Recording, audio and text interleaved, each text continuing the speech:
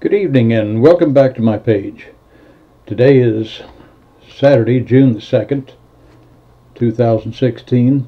I was going to do away with my political rants for about a month. And I know people are getting tired of hearing it, but I came across an article the other day and it's just been eating on me, so I'm going to have to talk about it. This thing is written by a reporter named Garrett Geer. He reports for a lot of the political newspapers around, but anyway, and I'm not going to paraphrase. I'm going to quote, because his article quotes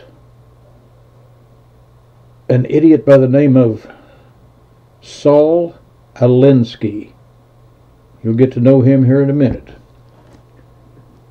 But Mr. Garrett Geer says, and I'm quoting from his article now, recalled that Hillary did her college thesis on his writings, and Obama writes about him in his books. Saul Alinsky died about 43 years ago, but his writings influenced those in political control of our nation today. He died on June 12, 1972, at Carmel by the Sea, California. His education came from the University of Chicago. He wrote a couple of books. Rules for Radicals, Reveille for Radicals. And anyone out there that doesn't think this stuff's going on today has another think coming, ladies and gentlemen. These are the rules currently in play, and they're right out of his book, How to Create a Social State by Saul Alinsky. He says there are 8 levels of control that must be obtained before you're able to create a socialist state. The first is the most important: health care. Control health care and you control the people. Sound a little bit like maybe Obamacare, because now they're requiring everybody to have it, and you can go to jail if you don't, or at least be heavily fined. That, ladies and gentlemen, is the first and foremost thing in Saul Alinsky's rules, and guess what?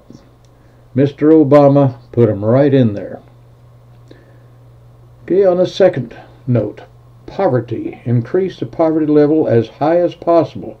Poor people are easier to control, and they won't fight back if you're providing everything for them to live.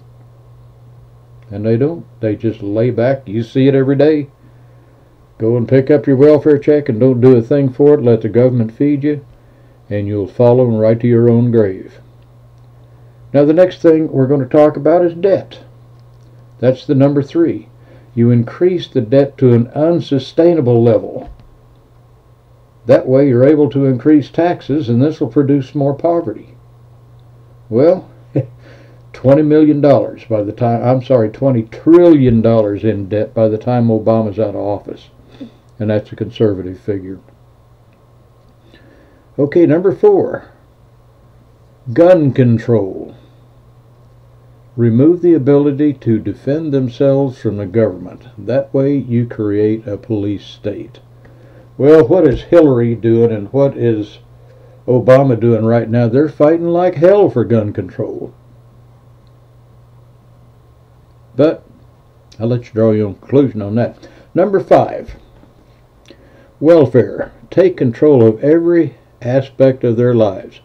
Food, housing, and income. Education. Take control of what people read and listen to. Take control of what children learn in school. Now, if you'll remember the piece that I did here just last week, talking about removing all the books from the schools, I believe it was in Washington State, that had anything to do with refuting global warming. Okay, that's what they're doing again. Now, number 7. Mind you guys, we've been watching all this go down for the last 8 years, and some a bit before that. The next one, number 7, is religion. Remove the belief in God from the government and the schools. And that's what started with Madalyn Murray O'Hair back in the, I think it was 1964, 66, when they took prayer out of schools. And they say that was a separation of church and state, and they got the Supreme Court to buy it. That has nothing to do with the way the Constitution wrote about the separation of church and state. But we'll let it go at that. I'm not going to argue that point right here. Now, number 8. And again, this is the last, but again, a very, very important piece. Class warfare. Divide the people into the wealthy and the poor. This will cause more discontent, and it will be easier to tax the wealthy with the support of the poor. Now, Mr. Geer asks, does any of this sound like what's happening today in the United States? Alinsky, he merely simplified a theory by Vladimir Lenin. Remember him, Lenin? Well, some of you probably don't. He was the premier of Russia. And that was his original scheme for world conquest by communism. We read that back when we were, I can remember probably when I was in the 9th or 10th grade. That's been a long time back. But anyway, that's what they wanted to do. They wanted to rule the world by communism under Russian rule. Now, Stalin, who followed Lenin, described these converts as useful idiots. That's insulting. To me it is. But he says the useful idiots have destroyed every nation in which they've seized power and control. It is presently happening at an alarming rate in the United States, says Mr. Geer. It is difficult to free fools from the chains that they revere. Now, I don't know what you got out of that, ladies and gentlemen, but I'll tell you what. I'm not happy. And I'm not going to be a useful idiot.